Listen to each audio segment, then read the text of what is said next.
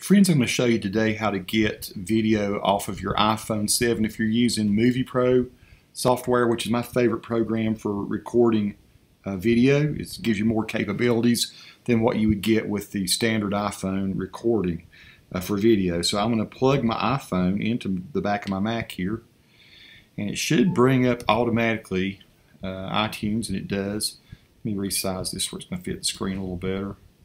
So I'll pull this over. So if you've bought MoviePro and you're mystified about how to get your video off of it and start editing, what you'll do is when you hook your iPhone 7, I'm using an iPhone 7, I guess it's the same with iPhone 6, but if you click this little thing right up here that shows your iPhone, it'll bring this up, and there'll be various different things that could happen. I've got some, you can back and check your restore and all that, but what I'm going to do, I'm going to click on Apps. And when you click on Apps, it takes it a second or two. Sometimes you'll try to scroll down, it won't scroll down. You might have to wait a second or two, but there it shows your MoviePro. So you click on that.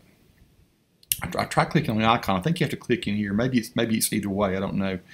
And here are some videos that I've recorded. There's a couple of them I recorded yesterday, and some that I've recorded today. So I'm going to go ahead and save these somewhere. So what you do, I'm going to click the top one. I'm going to hold my Shift key down.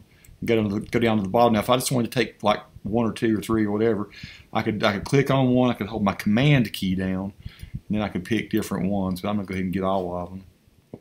And then I'm going to say Save To, and this is where you're allowed to go ahead and set up a location where you're going to save to.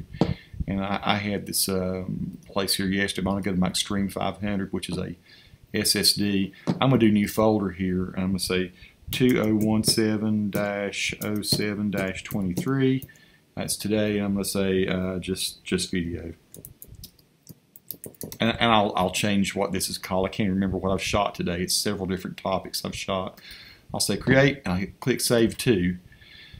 And the only way you can gauge where the save to is going on is up here.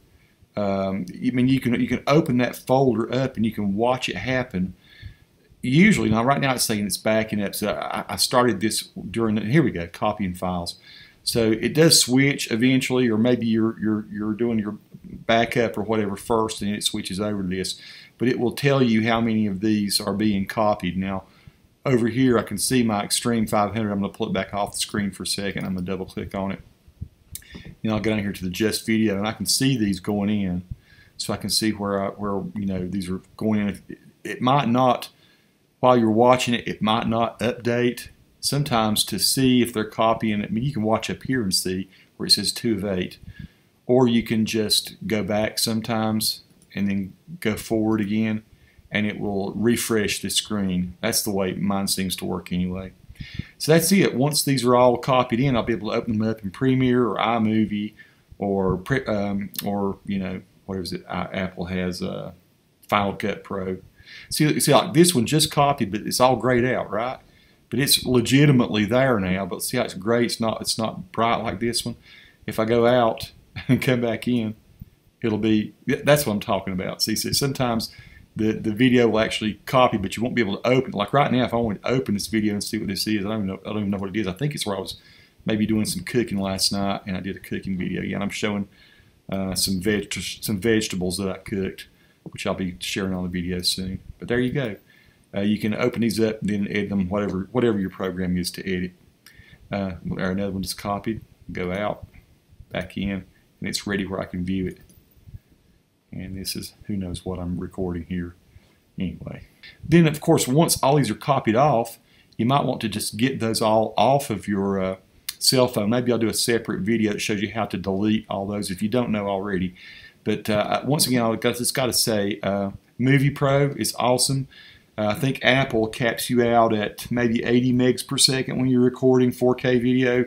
I think you can go up to like 130 megs per second quality in 4K when you're using a MoviePro, and that's why I really like it. And it also gives you way better options for audio. Your audio will sound much better if you use the MoviePro software rather than the Apple software. Again, thanks for watching, folks.